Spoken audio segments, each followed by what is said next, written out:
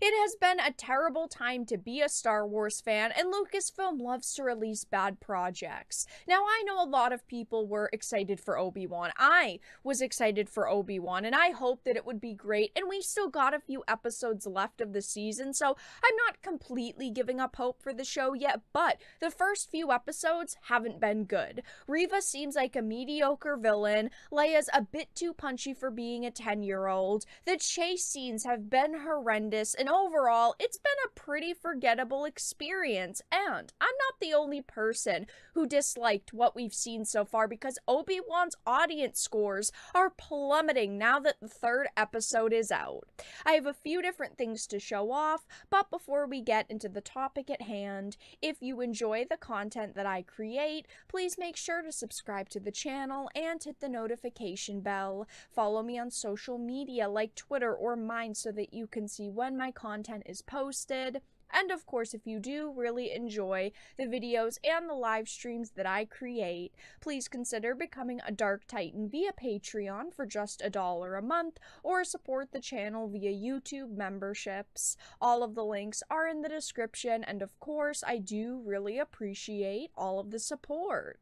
So I wanted to start off with this Cosmic Book News article. It says fans disapprove of Obi-Wan Kenobi and Kathleen Kennedy's Star Wars. She has been terrible for this franchise. Unfortunately, I've talked about it before, when Disney initially bought Lucasfilm, I was hoping that they were going to throw so much money at this company and put so much more money into this franchise, and we were going to get such amazing content, and unfortunately, nothing's gone the way that we expected.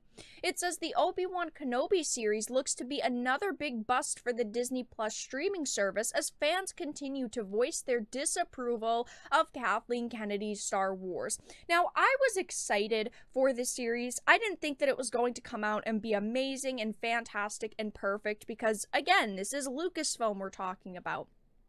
But I didn't think that it was going to be this bad and people were going to dislike it this much.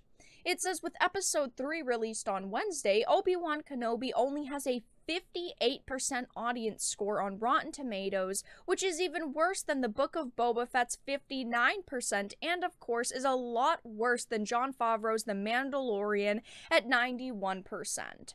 Regarding the disapproval, it seems to be another case where Kathleen Kennedy is destroying a classic Star Wars character with Obi-Wan, which follows Kennedy destroying Luke Skywalker in the Disney Star Wars trilogy and the destruction of Boba Fett. I am sick and tired of seeing all of these amazing characters be taken, twisted around, and thrown in the trash. I love these characters so much, and I am so sick and tired of getting bad content with them and seeing these characters just ruined.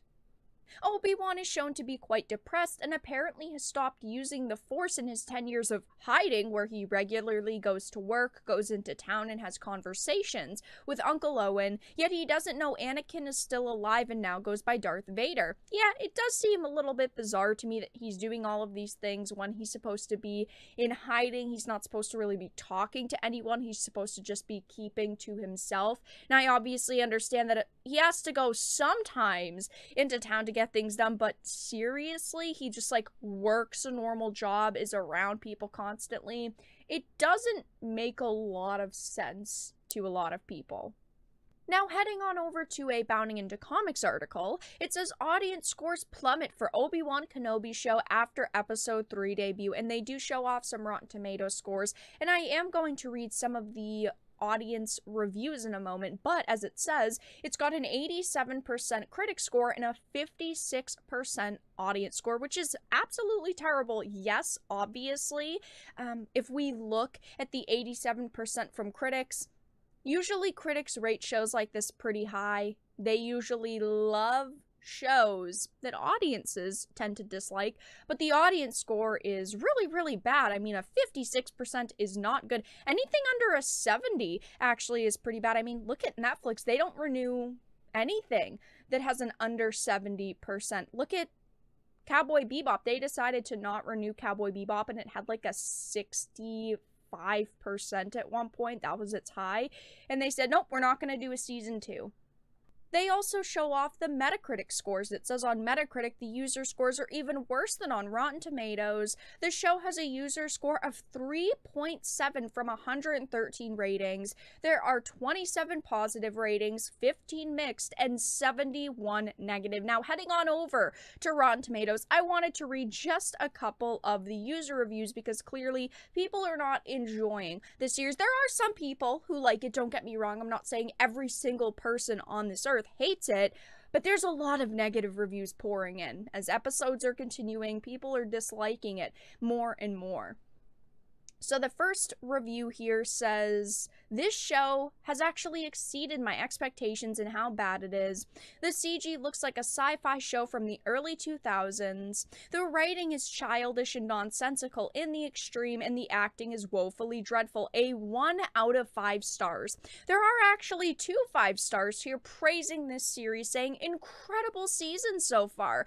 3 episodes to go, and I can't wait to see what happens. And the next one says amazing series. This is what Star Wars is all about. You're going to notice a lot of the positive reviews generally say the same things like amazing series, incredible season.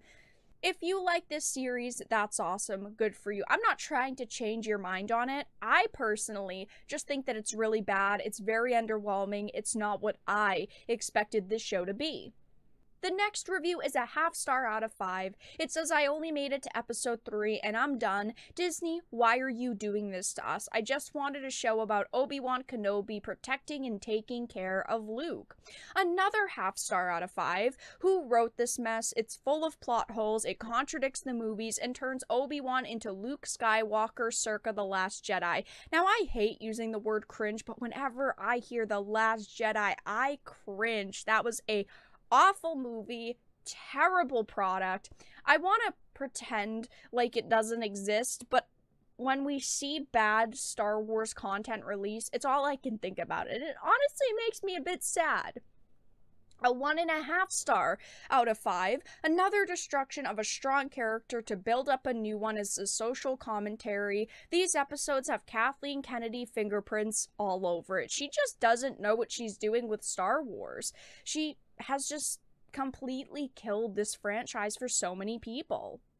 Clearly, there are a lot of people who dislike this series, and I understand why. I tried to give it a chance, and I'm still going to continue watching it just so I can talk about it in my videos, and I have a fully formed opinion of my own on this series, but it's bad, and fans are extremely disappointed with this Kathleen Kennedy Star Wars project. Do I think it's going to get better in the last 3 episodes? I don't think so. I think that they've already screwed up enough and we can see the direction they're going in, but only time will tell just how bad it is.